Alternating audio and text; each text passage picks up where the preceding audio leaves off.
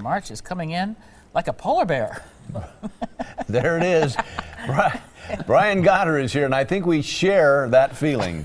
We do. An angry polar bear, because not only will it be cold, but it's going to be snowing as well for March 1st. Not a lot of snow, but just enough to make things slippery once again. We've gone the entire week without snow on the ground. We've given the snowplow drivers a little bit of a respite after being, almost every other day for the past couple of months doing some snow plowing. They are seeing some snow in the Fox River Valley. They have a winter weather advisory there, and it trails back down toward the Quad Cities. We will see some of the snow, which is moving into Madison over the next couple of hours for your evening plans. How much snow are we looking at?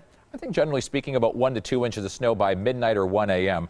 Maybe 2 to 3 inches of snow Fond du Lac into the Fox River Valley, and then parts of Walworth, Racine, and Kenosha counties about an inch or even less. So not a lot, but it's enough you're going to have to get out there in the shovel in the morning, and it could make the roads a little bit slick. It was cold this morning. Clear sky, calm wind, snow on the ground, or whatever you want to call that stuff. It's like a glacier. 2 below here in Milwaukee. That's the 26th day or night that we have had 0 or colder temperatures here in Milwaukee. It's the most we've had since 79. 13 below in Fond du Lac and West Bend, 11 below Lake Geneva. At least the winds were calm, so no additional wind chill. So after 6 straight days of sunshine, which has been just phenomenal, even though it's been cold, the clouds have moved back in with that storm system. It's 18 degrees. We were only in the single digits yesterday. 23 in Milwaukee, 26 in Kenosha. So we have warmed up despite the cloud cover, and it's 18 in West Bend. The winds between 5 and 15 for the most part. A couple of spots seeing gusts close to 20 miles per hour. That unfortunately is keeping wind chills in the single digits and the lower teens. It feels like 11 here in Milwaukee.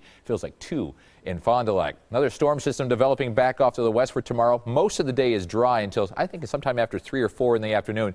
You start to see a little bit of light snow. We could pick up a quick inch of snow by 7 o'clock, and then an additional inch of snow during the late evening hours. But where the bullseye is, where it seems to have been all winter long, Kansas City, Central Illinois, Indy, and into Ohio will be on the northern fringe of this. We're looking at about 2 to 3 inches of snow tomorrow, late afternoon to the evening for Kenosha, Racine, Lake Geneva, and Elkhorn, 1 to 2 for elsewhere, and then lighter amounts to the north. So tonight, heavier to the north, tomorrow, heavier to the south. Totals about 2 to 4 around most of the region by the time it's all said and done. Here's your next storm system for tomorrow. The bulk of it, though, stays just to the south of us. Tonight, light snow, about 1 to 2 inches, more to the north, 14 degrees. Tomorrow, 20 degrees, less than an inch of snow in the afternoon. Could see another inch for tomorrow evening before it's all said and done. Then could even see some more flurries or light snow showers near the lake on Sunday, 13 degrees on Monday, and the first week of March, well below normal. We should be close to 40. We're back after this.